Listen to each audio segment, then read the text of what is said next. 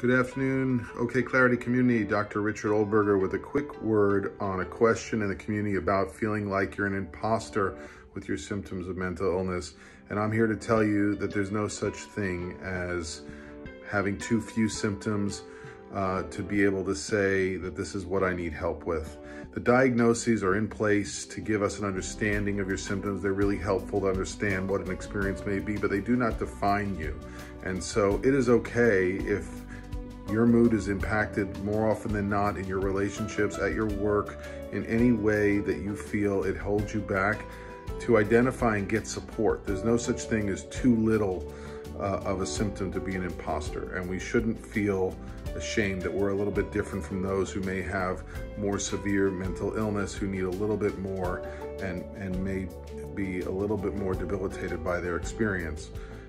So there are ranges, there are experiences, but that does not make you any less.